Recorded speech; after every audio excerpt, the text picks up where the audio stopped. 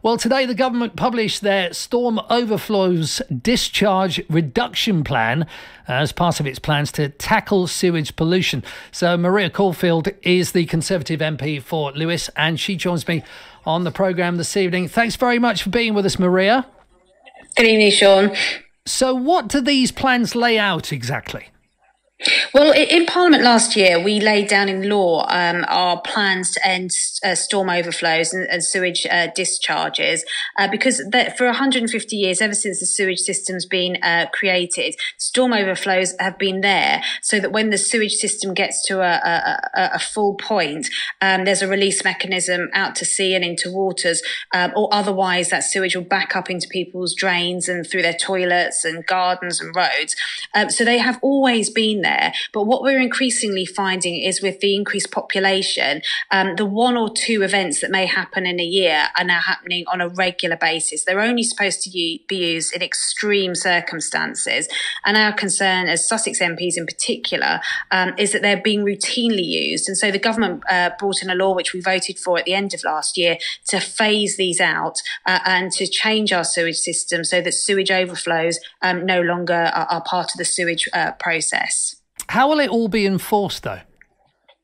Well, it will be enforced, and part of that is that we've set a standard that we expect by 2035 that 75% of these storm overflows will be eliminated. And it comes with money. There's £56 billion to help pay for it, but it does mean changing our sewage system. So I know that many members of the public want us to eliminate them now. And if we simply stop storm overflows going out to sea, the sewage would back up into the system. It has to, have a release somewhere if the sewage system is full. But what we want to introduce is, funding to make that happen, but also targets and enforcement. We know Southern Water, for example, last year were fined £90 million by the Environment Agency for wrongful sewage dumping at sea. So we are taking this extremely seriously. And if there was a quick and simple way to end storm overflows, we would do it now. But we have to physically change that sewage system to make sure that while we end discharges to sea, we're not creating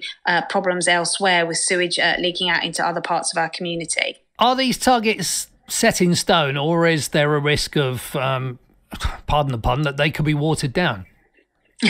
I mean, these are legally binding changes that we're making. So the laws that we put into the Environment Act last year have kind of set in stone this process. And so the enforcement and the targets that are there, water companies will now have to come up with their plan of how they're going to do this within the timescale that we've set out, and how they're going to make that happen in each of these regions. I am concerned about the notices today. I know we did have heavy rainfall yesterday, and most of our sewage system is based on rain and sewage mixing together. So in heavy rainfall, our sewage system does fill up quite quickly. But I'm not convinced, certainly from the responses I had from the discharges last week, that these are extreme enough events that they should be using outflows to help the system cope. And so we'll be meeting with both Southern Water and the Environment Agency as a group of Sussex MPs that while these changes are being made, that outflows and discharges are not just the normal way of handling sewage, because it's unacceptable really that people can't use our local coastways because of the concern about the water quality.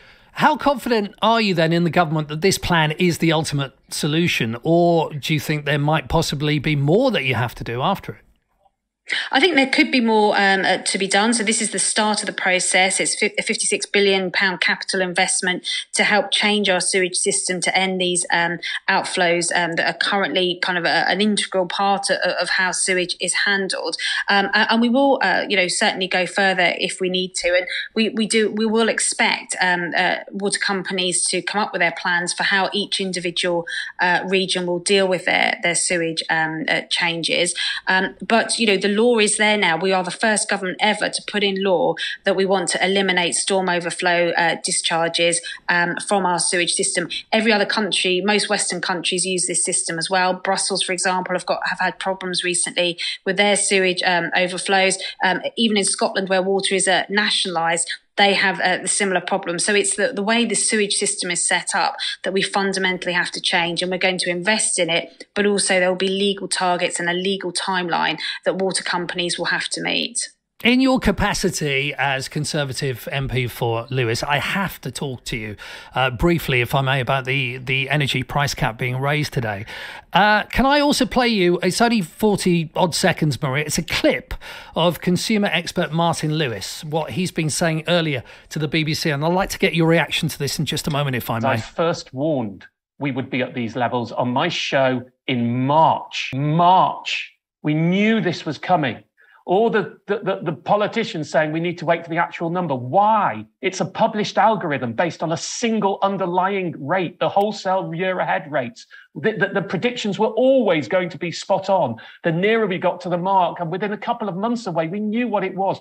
We did not have to wait. And as the chair of the Money and Mental Health Policy Institute charity, the devastating impact on people like yours mental health because of the worry that you have, to have this announcement come today without having the help in place so people would know what would come is frankly irresponsible. So that's what the consumer expert Martin Lewis has been saying to the BBC today. So Maria, why have people had to wait until your party picks a new leader before they stop worrying if they're going to be able to actually pay their bills? So Martin Lewis is correct. We all had an estimate of the energy price cap that was going to be announced today, and we have put plans in already. So listeners will, most of them should have received their £150 council tax rebate, which came last month. We've also only last month as well raised the national insurance threshold to give people an extra £330 of their income that they're able to keep. From next month, there'll be £400 off people's energy bills. And we've also got the £300 extra for pensioners to their winter fuel allowance this year. And that's on top of the £600 we're giving to 8 million households, of the poorest households in this country, in terms of extra support. But Martin's right. So that is the measures we put in place right now because we anticipated this energy price cap rise. He's also right that that's going to get worse. We think in January it will get higher. And so that's why the new Prime Minister, when they come in September, will do an emergency budget to plan further ahead for those rises that we think will come in the new year. So we have put significant funding in place for families. It's not taken the problem away completely, of course not. We recognise that. But there will be further support coming to try and help people because we know that the energy price cap is going to be raised further in the coming months ahead. Martin says that rebate was decided before the price cap went up, though. So clearly it's not enough. Well, the energy price cap in itself, again, we, as a Conservatives, we brought the energy price cap in. If you talk to businesses where there isn't an energy price cap, some of their energy bills have gone up 60, 70% in the last 6 months. The energy price cap itself has kind of capped that increase that households have had to pay by about £700. But that cap can only last so long when the global prices are going up. So the independent regulator reviews that and, has felt that cap is too tight at the moment and has put it up further. So the energy price cap in itself is a help and stops households for being completely exposed to the true price of energy costs. But, we have put, most households are getting over £1,000 of help for this right now. Either have had some help already or in the next few weeks. And that's why we know that the price cap is likely to rise again in January. And so there'll be further announcements to help to deal with that. We can't take the pain away completely, but we can help as much as possible. And ensuring that, the most vulnerable households are getting over £1,600 on average in terms of help. We will do more because we do expect those rises to keep going, certainly over the winter and into early next year. The situation of us all having to wait for a new Prime Minister to be installed, before we get some clarity on the issue is not ideal, though, is it?